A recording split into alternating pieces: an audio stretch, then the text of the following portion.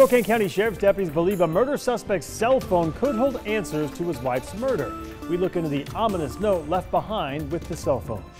It's windy and dry across the inland northwest, and red flag warnings are in effect for parts of the region. As housing prices climb across Washington state, state leaders are now looking into rent control. Not everyone is on board, though. And what rent control oftentimes does is penalize the people who are looking for apartments. Hello, everyone. It's good to have you with us. I'm Jane McCarthy. Welcome, everyone. I'm Mark Hanrahan. Road construction season is now in full swing, and the state has a new tool to keep employees safe. Take a look at these new machines. They're automatic flaggers. They'll replace construction workers to keep them from standing out in the road. They just arrived in Spokane last week, so drivers can expect to see them soon. KREM 2's Shayna Waldtower has more. Yeah, we've got all the orange on the sides of what seems like every street, but as you're driving past all the construction, keep in mind the workers so you can keep their safety and yours in mind. There are also some new technology updates that'll help keep you all safe. These people that are working on the side of the road, they've got families and they want to go home and see their families. They do, and you do too. Just paying extra attention can keep this from happening to you. This accident happened just back in March in Tacoma when a truck ran into a construction vehicle. There were no fatalities in this case, but it just shows how easily these accidents could happen. Just last year, right here in Spokane, a worker had a close call. A semi-truck was pulling over slowly and a pickup truck went around, and the driver's side mirror of his pickup truck actually knocked the flagging paddle out of our flagger's hands. So to help, they've brought in technology like this, automatic flaggers that can keep workers out of the hot sun and further away from the road. They've also started using portable rumble strips, similar to the ones you normally see. It's just kind of that alert that's like, oh, I've just hit something. I should pay attention to see what's going on around me. 2 years ago, Washington expanded its move over law. So just like you have to move over one lane for emergency vehicles that are pulled over, you have to do the same for construction vehicles when their lights are flashing.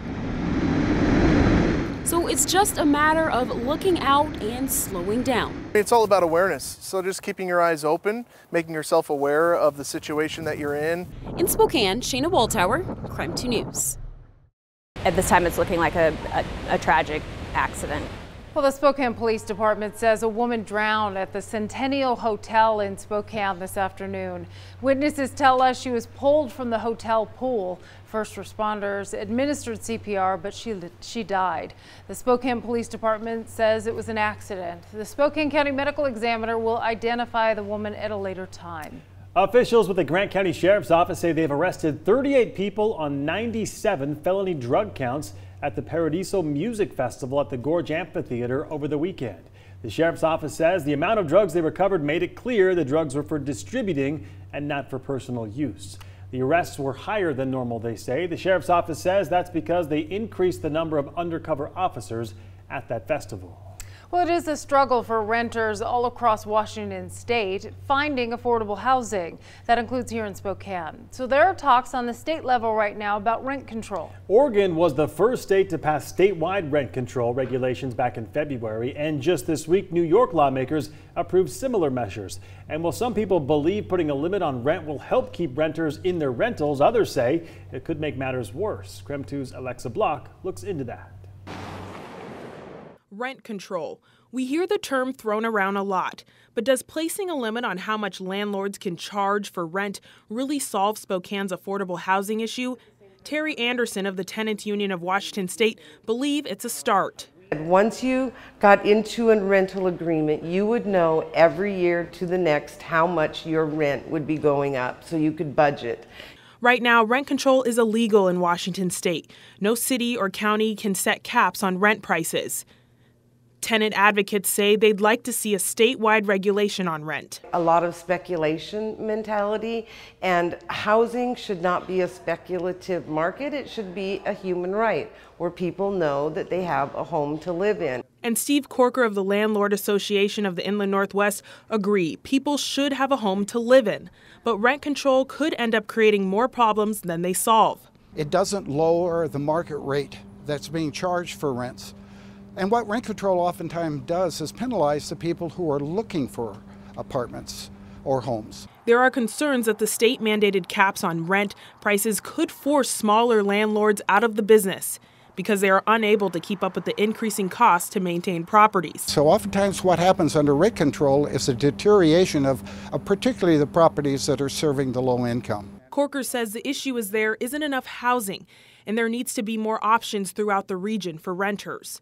Our local and state leaders have differing opinions on whether rent control would become law here in Washington, but it is definitely part of an ongoing conversation as the state prepares for growth and more people looking for housing. In Spokane, Alexa Block, KREM 2 News. In other news, a cell phone and an ominous note could lead to answers in a local murder investigation. Investigators found Arizu Kashifi's body in the freezer of her own apartment. They also found a cell phone they believe belongs to the victim's husband, who is also a suspect in her death. Mark has more on what this could mean for the case now. Mark?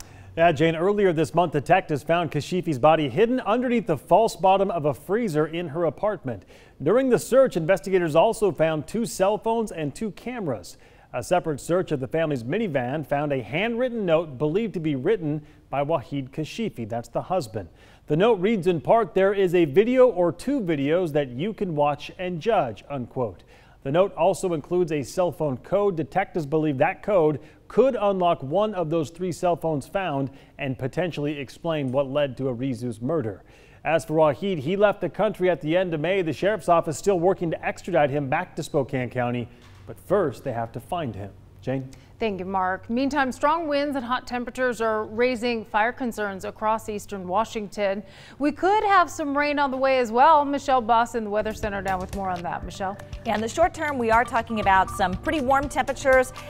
Fortunately, we're going to be seeing a cool down over the next couple days and hopefully bringing some significant rain in the area by Thursday. But right now, it is just hot and dry. Lower 80s in the Spokane area, upper 80s from Omak down to Moses Lake, lower 80s in Lewiston, and a little bit cooler across the Idaho Panhandle. Temperatures generally in the low to mid 70s. As far as how dry it is, relative humidities right now in the teens in many locations from Wenatchee to Omak to Deer Park. And we've been seeing the winds kind of pick up over the last several hours. Spokane did recently have a wind gust near 40 miles per hour. I think that was at 4 o'clock, and we've seen wind gusts in the 20 to 30 mile per hour range from Wenatchee into Moses Lake. Red flag warnings are currently in effect from Wenatchee into Yakima along the east slopes of the Cascades for dry conditions and gusty winds, and the red flag warning will be extended tomorrow to include the Columbia Basin and the Spokane area for those same reasons. Gusty winds 30 to 45 miles per hour and low relative humidity. And because of some of the stronger winds, areas shaded in tan here are under a wind advisory from now through Wednesday. Sustained winds in the 15 to 25 mile per hour range, but across the Waterville Plateau and some of the higher terrain, we could see wind gusts up to 55 miles per hour. So wind damage is a possibility. All right, it is dry across the region with just partly cloudy to mostly sunny skies from eastern Washington to northwest Montana. Windy conditions expected tomorrow with much cooler temperatures, highs in the lower 70s. We should see some rain on the way for Thursday, highs in the mid 60s, and then mostly cloudy on Friday with a high of 71. Thank you, Michelle. Now for a quick traffic update. Highway 20 is back open near Loop Loop Summit after a landslide forced it to close more than a month ago. Washington Department of Transportation says the contractor is wrapping up work on the eastbound lane, but it's back open to drivers now. There are no longer any detours in the area, but also be on the lookout for construction workers there.